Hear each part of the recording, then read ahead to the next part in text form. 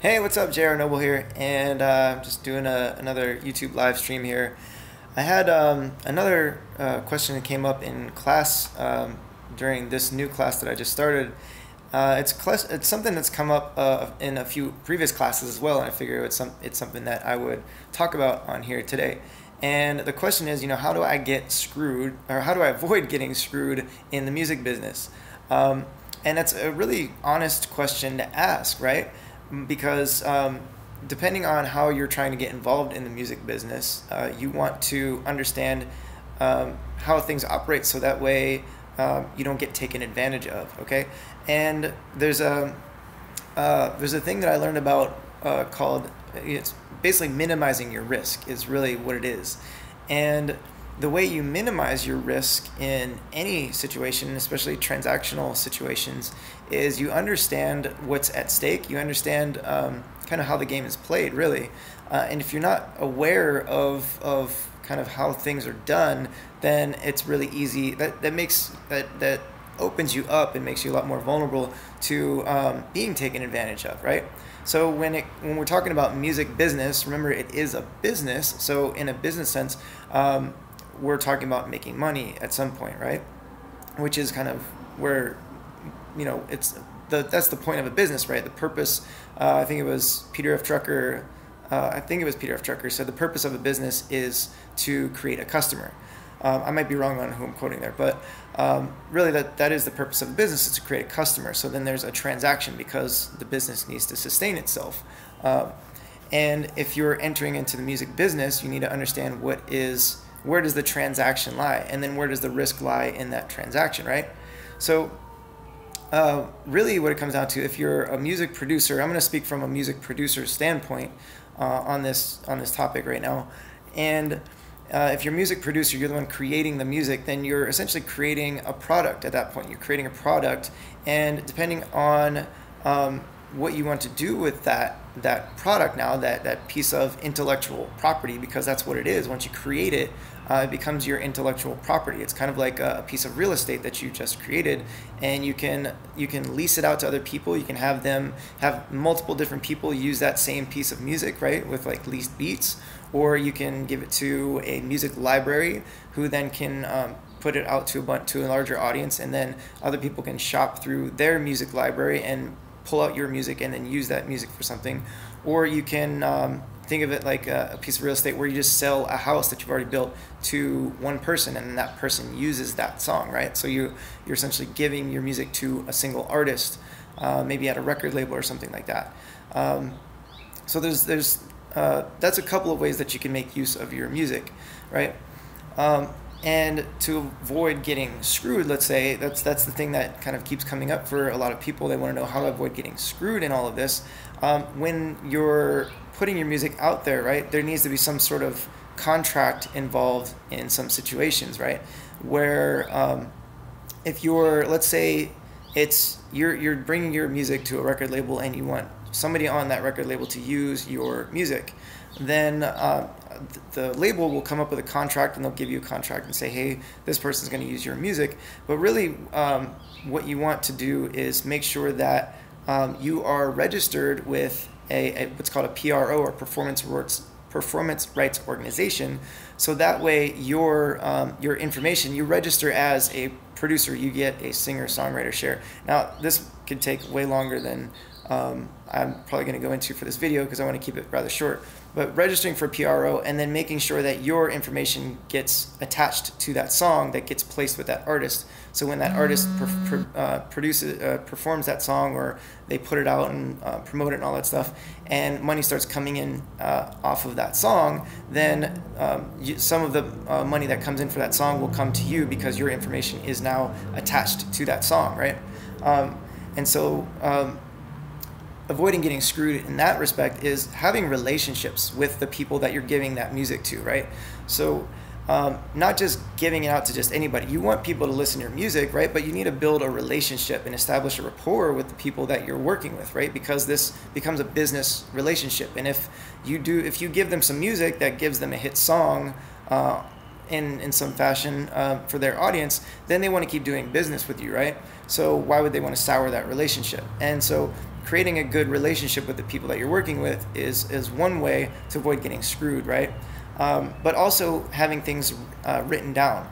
And when you get into things like contracts and stuff like that, you definitely want to get a lawyer or somebody involved, right? Somebody who is not on the labels team, but somebody who is like your personal lawyer, somebody who will look out for your best interests with the contract.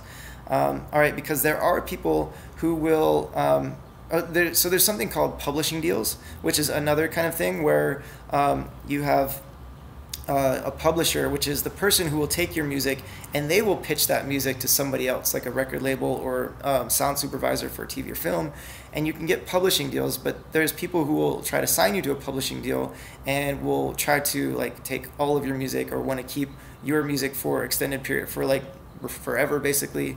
And so like you can sign different publishing deals, and that's where you want to definitely get a lawyer involved and have them look over the contract, read it over, and make sure that it's legit and that they're not doing anything that's going to take advantage of you in that respect. So when it comes to publishing your music, though, you can sign. There are exclusive deals and non-exclusive deals, and more often than not, a publisher will allow you to sign non-exclusive contracts, so that way you only give them certain music. So like, let's say you produce electronic dance music, right? And this publisher needs EDM music because that may be the popular thing right now in commercials or whatever, and they have ties with people who make those commercials who look for that music.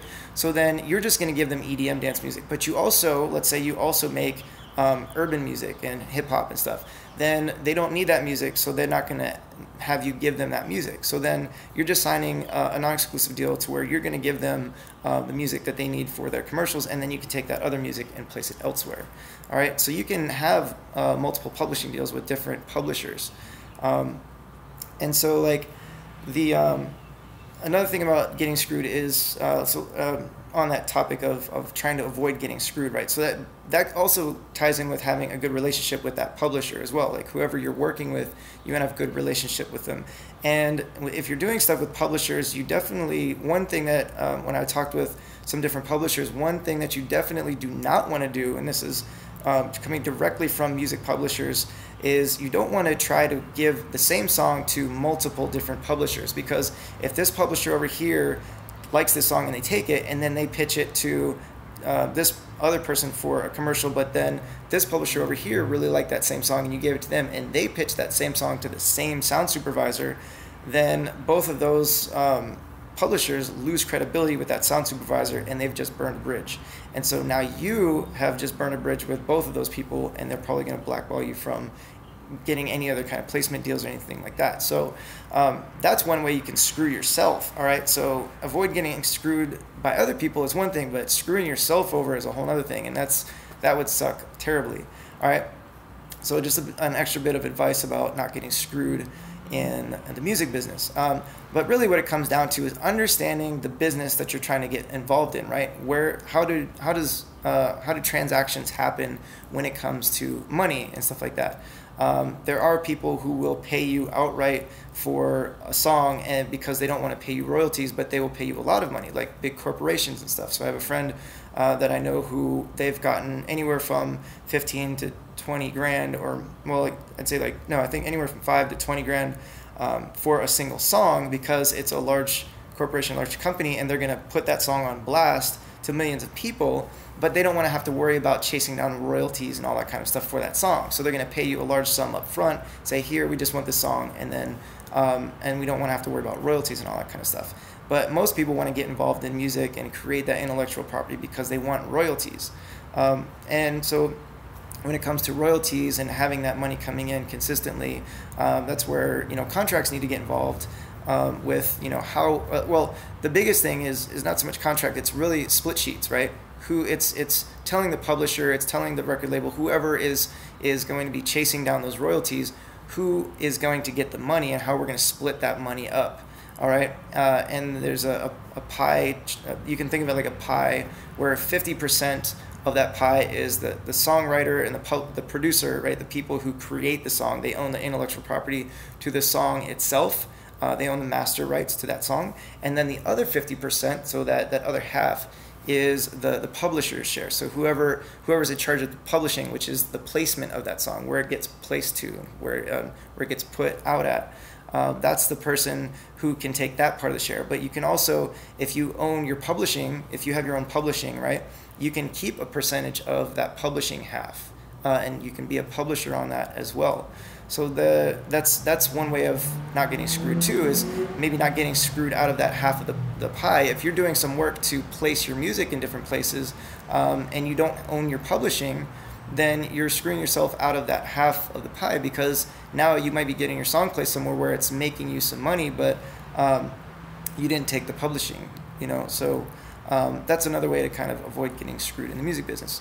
And also understanding how your product, your music, or whatever is being used for that business, right? So if think of it this way, where like record labels have artists, right? The artist needs to keep their brand awareness up, right? They need to be putting out music, okay? If they're not putting out music, the people don't know who they are. So they do other things to kind of keep their awareness up, right? They do shows, they do TV show, they do guest appearances in different places so they can keep their face in the public's eye, right? But they still need music because they're a music artist. And then understanding that your music is going to that artist to help support their career, right? So that's one thing to understand about how your music is being used, right?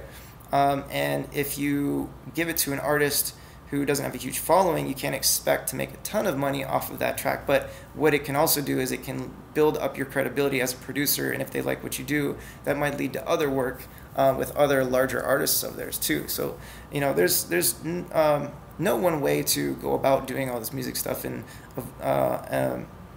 getting yourself out there. But to avoid getting screwed, I would say the biggest thing is really understand how this stuff works, how it operates, right? How the music business operates. If you want to take songs and get them placed with artists, it's understanding how the record label works. It's understanding what kind of music they're looking for, and being able to provide that to them. And again, building those relationships with the people in that organization, so that way they know, like, and trust you and want to keep doing business with you. Because if you know, if they just get a random track from somebody, which isn't likely to happen, but let's just say like you manage to get your track into the inbox or in the hands of somebody who will listen to it and they like it, but they've never heard of you before. They don't know who you are. They don't know, you're not a friend of a friend or anything like that. There's nothing tying them to you, and nothing stopping them from saying, oh, this is a great track, but I don't know who to connect with. Let me get some other producer to kind of recreate this, and then, you know, we'll just run with it because I know this person. And that's not to say that happens very often, but that has happened. I've heard of that happening. So that's one way of not getting screwed, is building a relationship with that person, establishing a rapport, and then being comfortable with sharing music with them. And then once they've established a relationship with you, and they know you, and they're like, you know, they're going to bat for you basically because they want to pitch your music because they believe in what you're doing, they like what you do. That's kind of a different position to be in. So I've kind of went a little bit longer than I wanted to go. I'm trying to keep these between 5 and 10 minutes. But anyways, so that's just a few tips on how to avoid getting screwed in the music industry. Hopefully that helps.